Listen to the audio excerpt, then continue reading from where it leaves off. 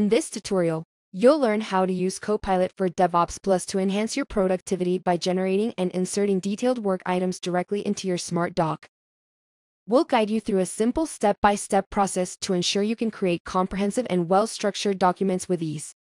Here we see in this BRD that there is an epic that's been added called Security Application. If you right-click on the work item, you will then see the Copilot for DevOps menu appears. You can also select Copilot for DevOps from the taskbar at the top. There are many options to choose from. In this example, we'll be looking at the elicit function. The elicit functionality will take my given input, and it will enable me to generate a work item of my choosing. In this case, I would like to generate a title and description for a new feature. I can select the fields that I would like to be included in the output and then generate.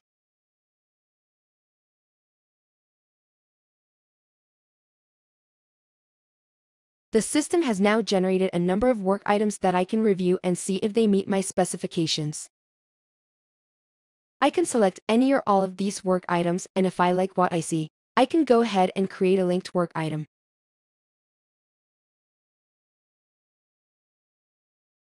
I can also determine which link type to use when creating the linked work item.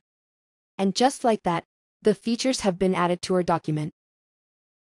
Now I'll select this feature and call on my trusty Copilot to generate some user stories. You'll notice here that you can choose from either a minimal, moderate, or abundant number of records. I'll go with minimal, and the system generates these work items for me. If I want to, I can select all of these work items and bring them into my document. And here you go. We have our user stories that have been added to the document. And now I would like to use Copilot to generate some test cases. It's the same idea with these. I have the input selected. I choose what I would like the system to generate.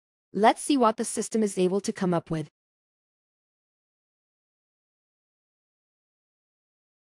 The system has now generated a description as well as test steps, including the actions and expected results. I can choose as many or as few of these test cases as I would like to. I can also copy this information to paste elsewhere. In this case, I will go ahead and create a linked work item. And you see by default, when creating test cases, the tested by link type is selected. By turning the document view on, you can see all of the details here for this document.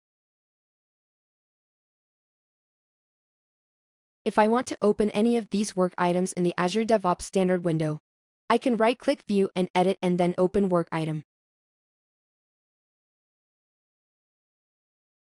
When I open this work item, I see a tag here that says Copilot for DevOps, which tells me that this specific work item was generated using the AI tool.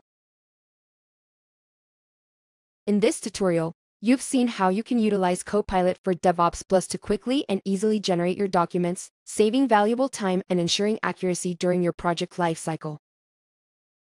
Thank you very much for watching.